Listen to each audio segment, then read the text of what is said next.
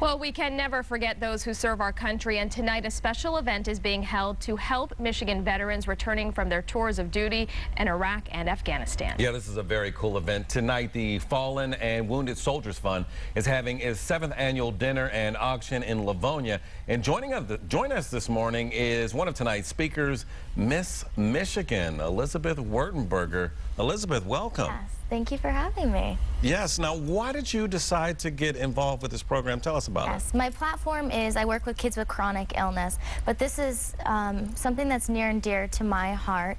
Our veterans have given so much for our country, and this is just a little way that I can pay back to them. My cousin actually did 2 tours in Afghanistan, so I know what it's like for these veterans to come home. He actually returned home with post-traumatic stress syndrome, so it's so important for funds like the Fallen and Wounded Soldiers Fund to give back to these families, because these veterans are heroes. They've given so much for our country. Absolutely, and you're going to be sharing a special story of what you have gone through. Tell us a little bit about that. Yes, which is my platform. I work with kids with chronic illness. Doctors told me by the age of 18 I'd be confined to a wheelchair the rest of my life because I had an autoimmune disorder, juvenile rheumatoid arthritis.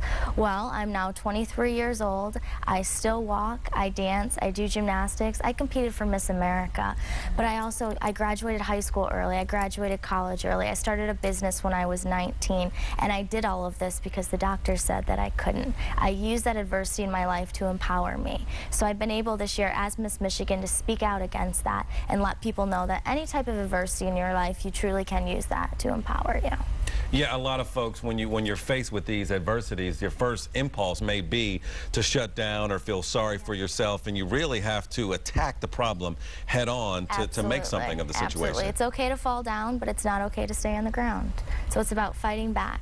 And you are from Monroe County, grew up in Dundee. Yes. What are you hoping to accomplish? Obviously, your reign as Miss Michigan, it's kind of winding down, right? Yes, I am done June 16th, and because of the job of Miss Michigan, many doors have opened, opportunities have come my way that I never dreamed of.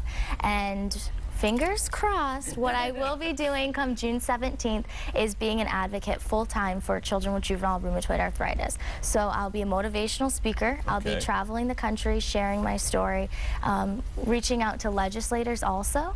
And also one of the really neat things is working with physicians about compassionate care, because I was a teenager when I dealt with the majority of my illness. And being a teenager is hard enough, and then throwing on top of chronic illness. Sure. So a lot of doctors, they just want to shy away. They don't want to deal with the teenager, so it's important for them to learn how to deal with teenagers. So that would be my job. Well, thank you so much. And today's event is where and when?